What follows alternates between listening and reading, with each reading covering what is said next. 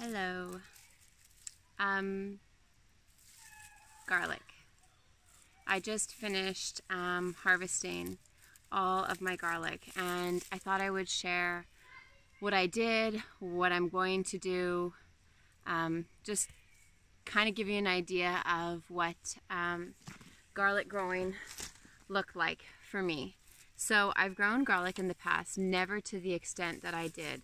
I did 100 cloves of garlic last year behind me. So just to, I guess, the left of me, or right, just next to the sunflowers, I planted a majority of my garlic, and then in this bed here I did some more garlic, and I did them about 6 inches apart. So I spaced them between my pinky and my thumb.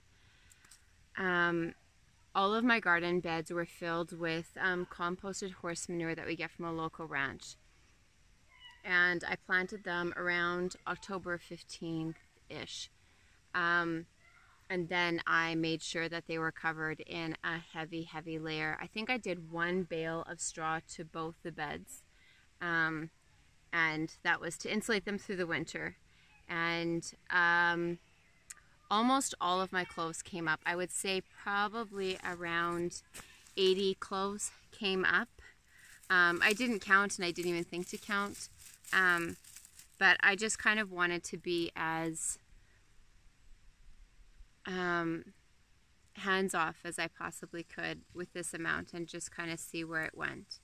I don't remember when in the spring I took the straw off. There was still frost in the ground, but I pulled it off because you could tell that the warm days were creating a lot of moisture, and then the frost was again coming overnight.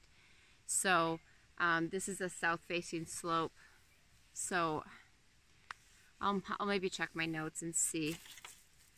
But anyways, the garlic I used, I bought garlic from a local gardener here, and his garlic looks like this. It's just kind of your basic generic garlic. It's okay, it's not anything to write home about, but for me to buy cloves last year, it was really tough with shipping, and it was just really expensive. So I wanted to make sure that I could grow decent garlic before I started spending the money. So I bet you all in all I probably spent 20 bucks on all of the cloves I needed to do these 2 beds. But then I was left with this size of garlic cloves. There's 1, 2, 3, 4. So I mean they're not exceptional size. They're pretty decent. This is one of my bigger ones. Most of my smaller ones have 3 heads on them. So these are kind of the standard in sizes. So you can see small, medium, and large.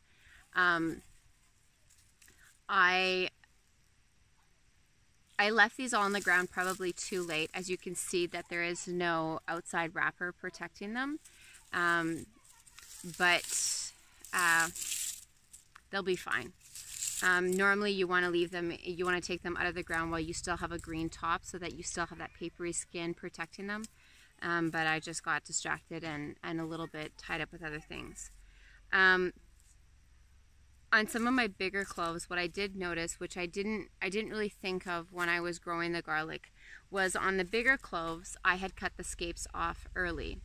But I only cut scapes off as I needed them, which was a mistake. As soon as scapes appear, right when they're tight and curly, you want to cut them off. Because if you leave them on, they actually take energy from your clove and send to the flower. So the sooner you cut those scapes off, the better it is for your garlic clove. The other thing I did was I let some of my garlic go to seed. The bulbil is already taken off, but you can tell the difference between a garlic that is gone to seed versus a garlic with its scape taken off. So this garlic, you know, is edible, but it won't be exceptional because all of the energy went to, well, technically it's asexual flower, I think that's what it's called. So these seeds are the exact clone of a of the parent plant. So from what I understand is these seeds are, they're not seeds, but they are the true seed of the parent plant, and they will give you the best seed garlic. But most people just buy seed garlic that have been, I believe it's called vegetatively cloned. But I wanted to experiment and see if I could possibly grow my own seed garlic. And then therefore grow better garlic. So when you go to a store or a greenhouse and you get your seed garlic, that is usually just where they've taken garlic like this and they've broken off the cloves. Some more reputable producers of garlic seed will work with bubils. I think that's what they're called. I could be wrong. But this is a 3-year process. So I'll show you. I don't know if I have any more florets. So this is what you would typically see at the top of your garlic. Only hardneck garlic goes to seed like this. So it will grow this seed out of it and it'll flower and you'll get these tiny, tiny little seeds. They're almost like little pearls. And then from these, you plant these in the ground. And then next year, you should get something of this size.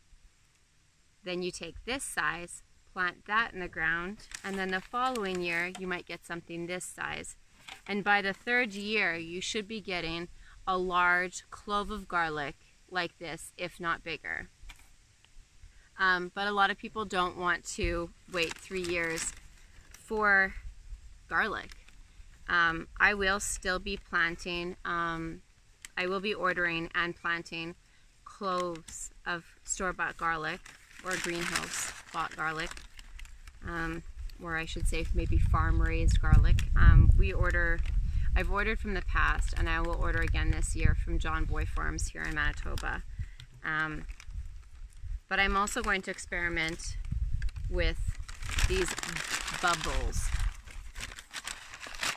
So in this bag, I don't even know how many. I will maybe count it. We'll see if I feel like it. But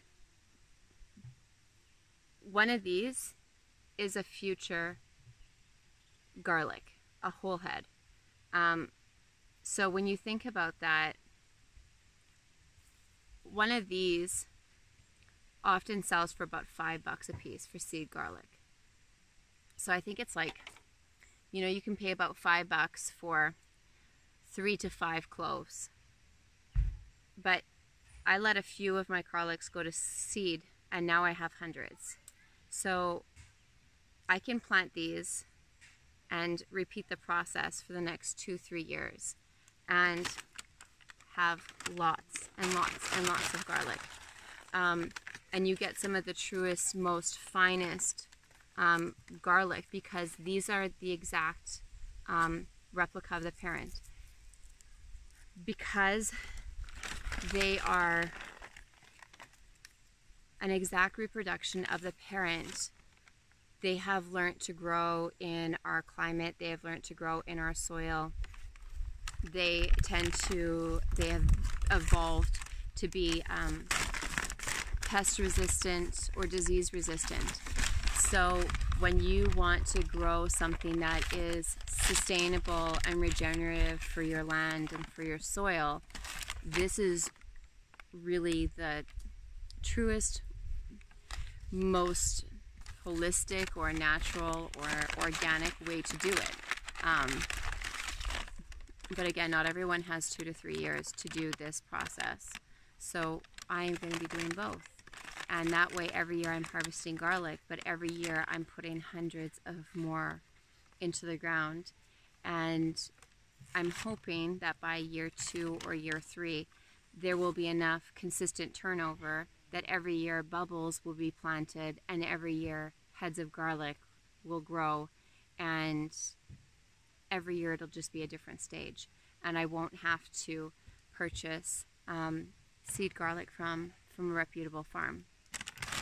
So that is my garlic story. Basically with these, what I will do is I will probably just do rows in a bed, and I'm just going to sprinkle them in, cover them, and let them be. This again would be done in the late fall like you would your standard garlic cloves. Garlic is a heavy feeder, so you want to make sure that you amend it properly, and you also want to make sure that you cover it with straw just to give it that extra protection. So I harvested my garlic. I harvested, like I said, a little bit late, so I don't have that papery skin. But with a hard neck, it's not as bad, especially for storage. So I've got them curing. I'll show you where I'm curing them. And you can store your hard neck just like this once it's done being cured, or you can trim it off and clean it all up. I typically don't. I just keep it on a long stem and just hang it as is and then grab what I need. But this is my garlic. I've counted out 72 heads of garlic that I pulled out of the beds, minus the ones that went to seed, and I think I let 3 or 4 go to seed. Plus I also took some out throughout the summertime to use in our meals. So I would say probably between 75 to 80 cloves were harvested out of 100 that were planted, and I would assume that then the difference is probably what didn't grow. So that is my garlic growing experience. This is my first year growing this amount of garlic, and I'm really excited about it. And like I said, this last year I just got from a local gardener, but this year I will be ordering from John Boy Farms, just so that I can get a better, higher quality garlic. I will be paying the price for it, but I do want to eventually have garlic that I can sell locally. So I do want to be working with a better quality hardneck garlic. Plus, I would like to try out a few different flavors. So if you have any specialty flavors that you like, if there's a hardneck variety that you like, let me know.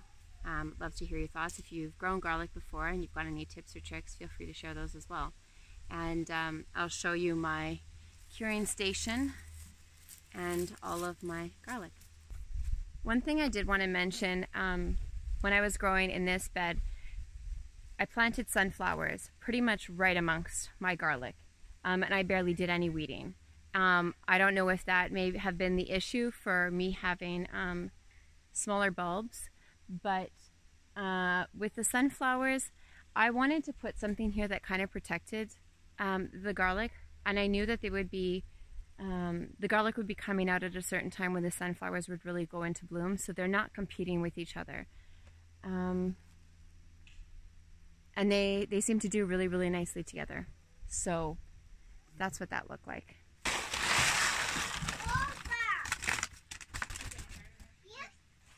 Where's our screws to just get the drill? I think that's what Sam went to go get.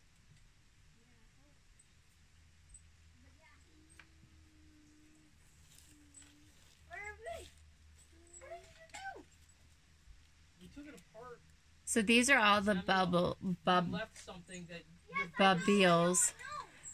but it's super dangerous. It's spelled B-U-B-I-L-S, kind of like pupils, bubils.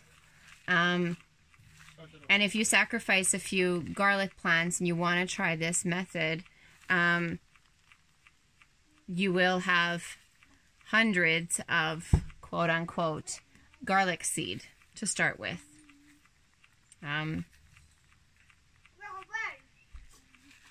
And by year 2, even though the garlic heads would be small, by year 2 going from bubils, it's still edible.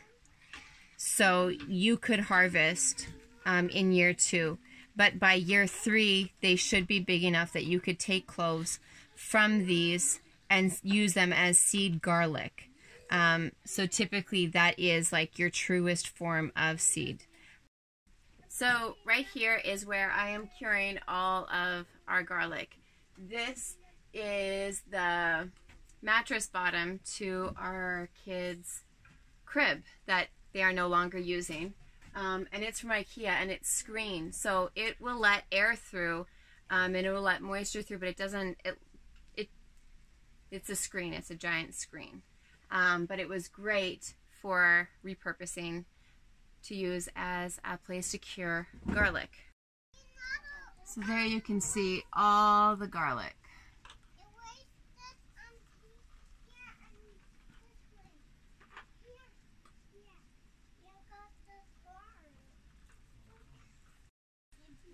So I don't know entirely how to cure garlic. When you do cure garlic, you want your stems to still be green. So that way it would still have the outer sheath.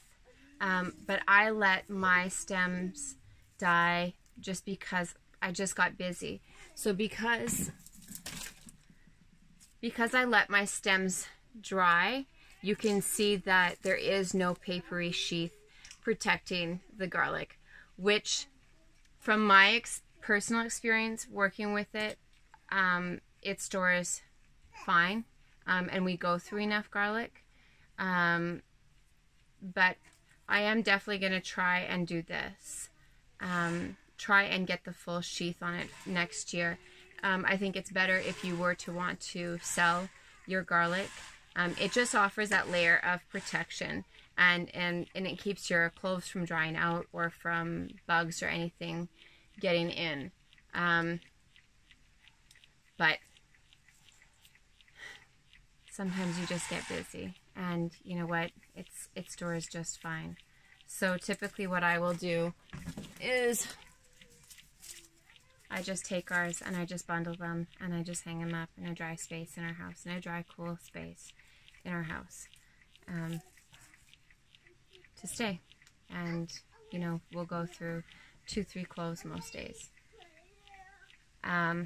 So a few tips: clip your scapes early so that it doesn't take energy away from your cloves, your heads of garlic growing. If you want to experiment with bubils, let a few go to seed, but just know that you will have very kind of useless garlic. And this information is only specifically for hardneck. Up here in Canada, there are people that can grow softneck. Most people don't mess with it just because it's very hard for us to grow. It's not a variety we can grow. Nice thing with hardneck, we put it in the fall, and in the spring, summer, fall, we work on harvesting it. In the late spring to early summer, we start harvesting our scapes, and in the late summer to early fall, we start harvesting our garlic. So I hope you enjoyed this little video on growing garlic, and I will keep you updated on our bubils.